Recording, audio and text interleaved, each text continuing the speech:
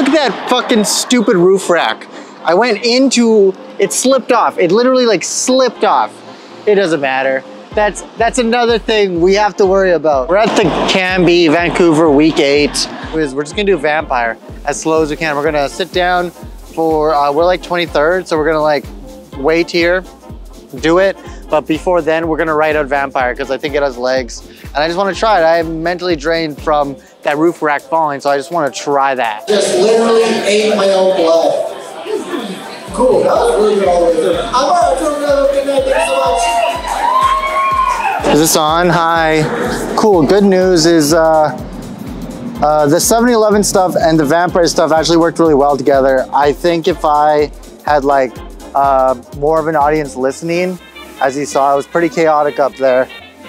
It would have worked better. I also went up there with like very low cadence. I wasn't as hyper or jazzed as I usually, oh my God, there's a fucking dog. I wasn't as hyper as I usually am, or like, I don't know, pumped, I guess. So I think that actually helped a little, to be honest. It's interesting. There's some interesting notes here. I want to do Vampire all week, to be honest. Week 8 is Vampire, Vampire, Vampire. I know Smash Faces seemed like an opener, but like comedy is always ever changing. And I think this is what we need just to open the show with like a bang. I kind of had a feeling about opening the show with a bang. And the 7-Eleven stuff, that worked out really well. So, oh my God, there's another dog. Maybe I'm just not introducing myself properly to the audience. So I'm still gonna do Vampire today. We're gonna add the yesterday's 7-Eleven stuff with adding some more stuff in between. And we're gonna do Vampire today. So we're gonna work on that. Yeah. Oh, the car is good.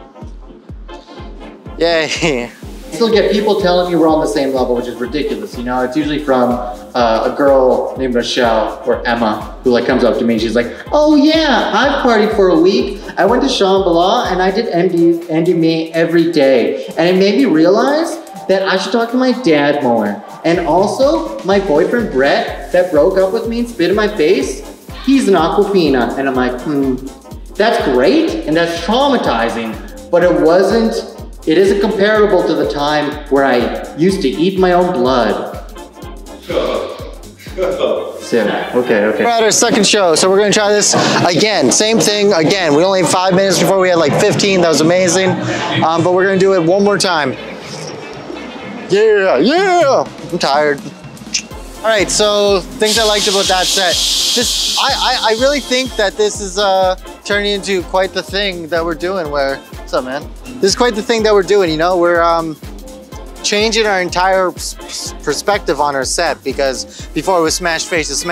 Now it's Vampire. Like, this could be the thing. Vampire in like a less gross way. It would still be interesting and funny. I just have to find that creatively, that gross way of bringing up Vampire. You know, but the 7-Eleven stuff, that works.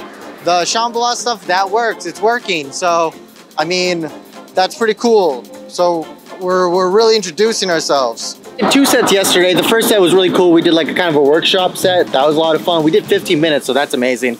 The second show, sadly, my camera cut out. That sucks. But here's the thing. After 2 weeks of bombing straight, we finally got one. We finally did a good show.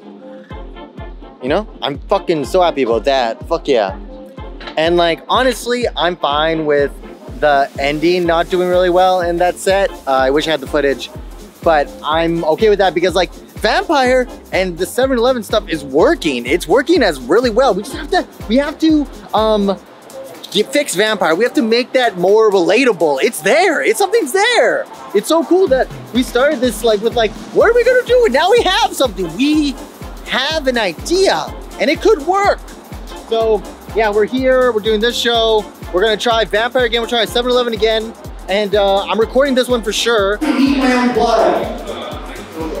Crowd wasn't there, but like, honestly, I felt pretty good about it too. I just have to really get a punchline. Like, when I talk about just like eating my own blood, it never clicks. It never clicks whatsoever. But like, overall, it's like a good bit, you know?